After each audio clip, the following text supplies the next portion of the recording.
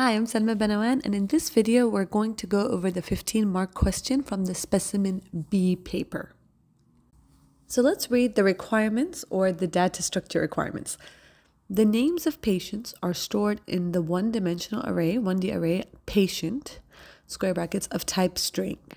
A separate two-dimensional array, 2D array, readings, stores the latest data recorded about each patient. The array already contains the readings taken by the nurse for each patient. And here are the readings. We have the temperature, which is measured to 1 decimal place, and we have the pulse rate, which is a whole number.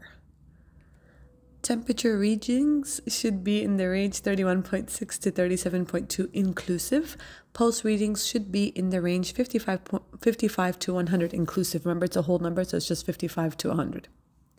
The hospital number given to the patient is used for the index on both arrays. This is a value between 1 and 1,000 inclusive. So that's what we need for the data structures.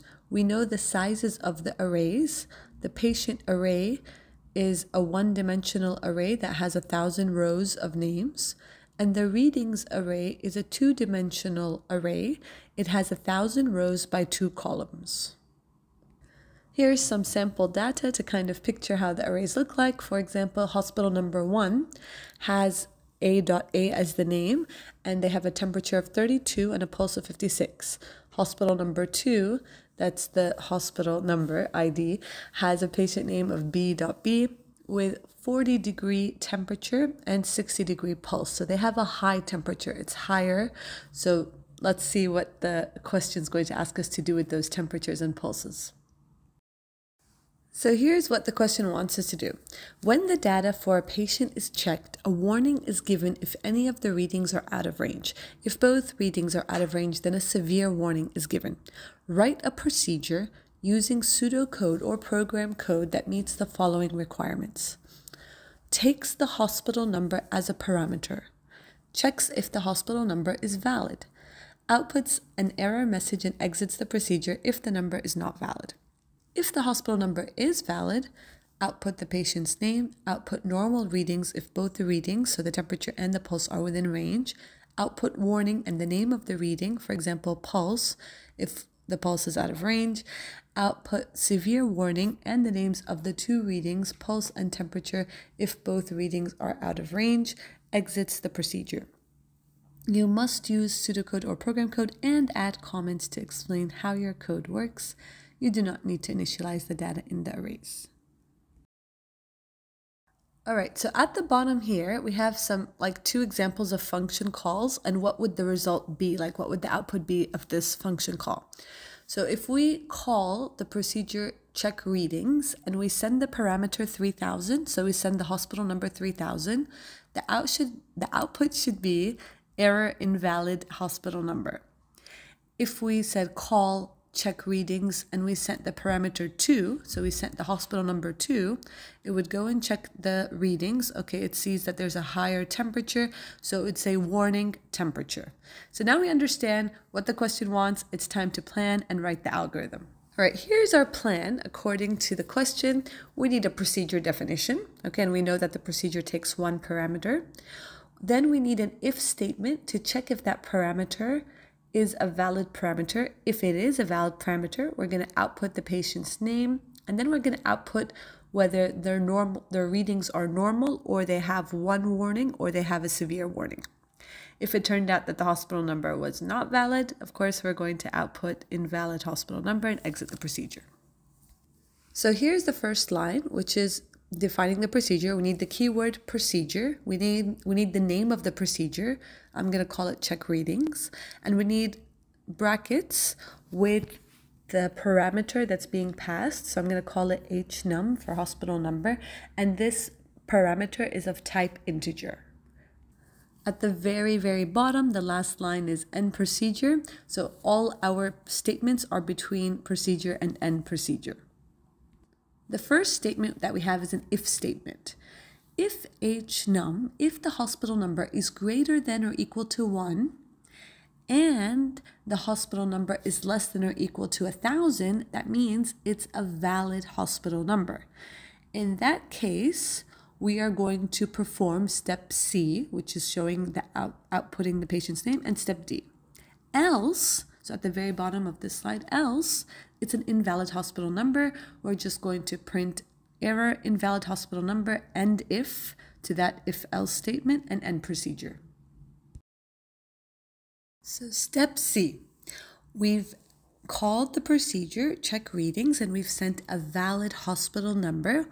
Step C says output the patient name.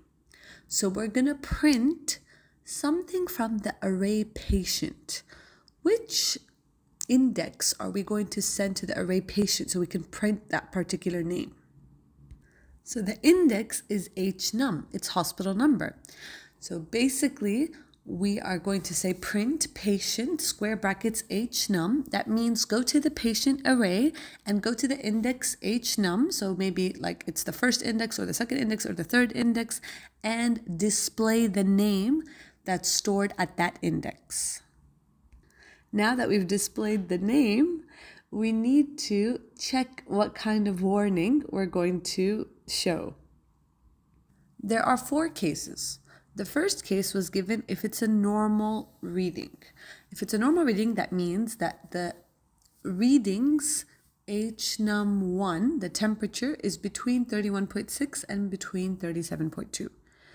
And if it's normal, also the readings HNUM2, which is the pulse for that particular patient, is between 55 and 100 inclusive.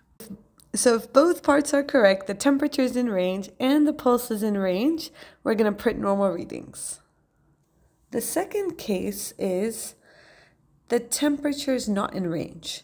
So readings HNUM1 is less than 31.6 or readings HNUM1 is greater than 37.2. It's either too low or too high.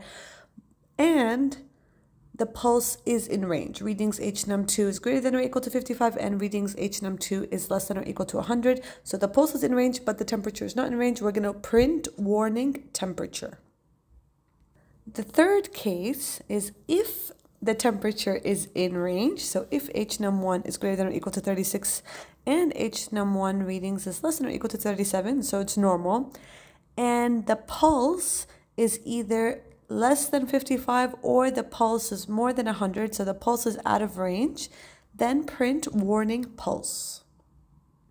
Finally, the last case is if readings HNUM1 is less than 36, so it's too cold temperature or the temperature is too high, and the pulse is too low or the pulse is too high. So both are out of range. The temperature is out of range and the pulse is out of range.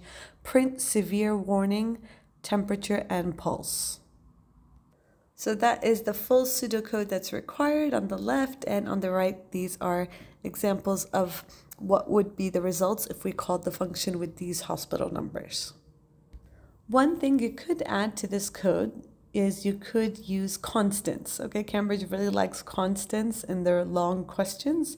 So any number that you find in the question definition, so the numbers that we see are 31.6 and 37.2 and 55 and 100, those numbers, you could call it like T low is equal to 31.6. So that's the lower bound of the temperature. T high is equal to 37.2. That's the higher bound. Okay, P low is the lower pulse accepted, which is 55, and P high is the highest pulse acceptable, which is 100. So that is something you could do. Let me know if this code was working or what you think about this code. Thank you very much for watching. Bye bye.